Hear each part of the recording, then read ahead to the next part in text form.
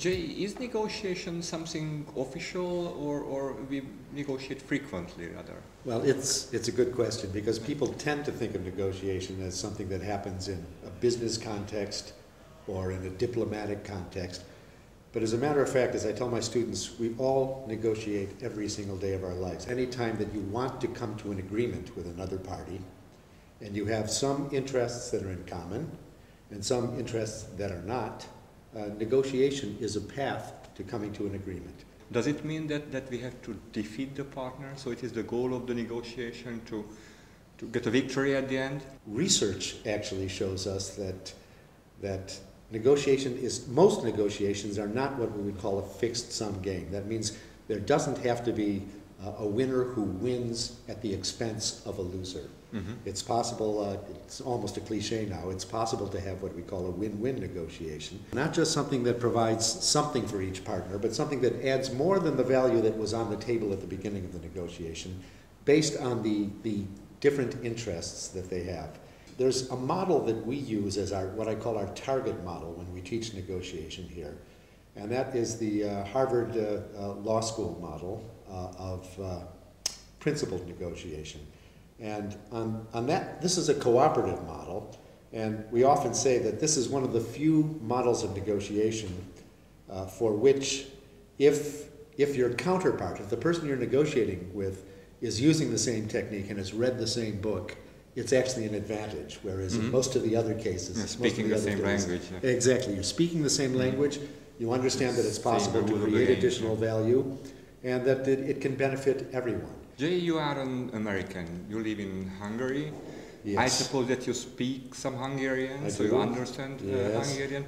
Is there such a thing as a Hungarian negotiating style or American negotiating style? You teach absolutely international classrooms, so do you see any cultural differences between the styles of the different students? Of course, I do see differences. I've lived in 5 different countries, and we have students in our classes from many, many different countries. And one of the major subjects of discussion is what the cultural differences are.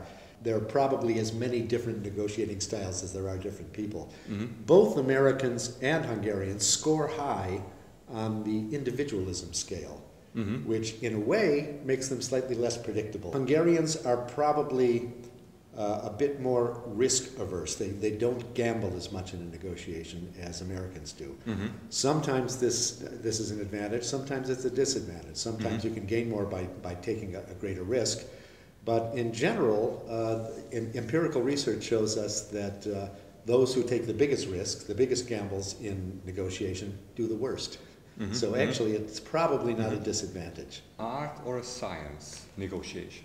We have a lot more scientific information about what works and what doesn't work in negotiation than we had, say, 20 years ago. There are research programs about it? There are research programs testing various techniques and measuring these cultural differences, mm-hmm. as we discussed, and seeing which strategies seem to be most successful. Even with all that research, and really this is just the beginning, I think, of what we can investigate in terms of negotiation.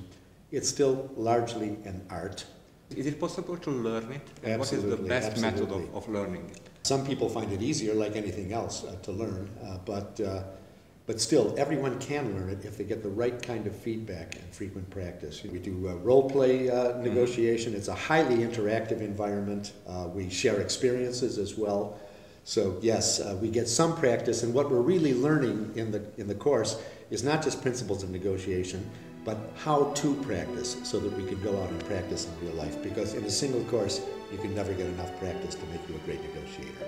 But you can get a start. Yes, Jay, thank you very much. It was very good to negotiate with you. Thank you, Jerry. You did thank very well.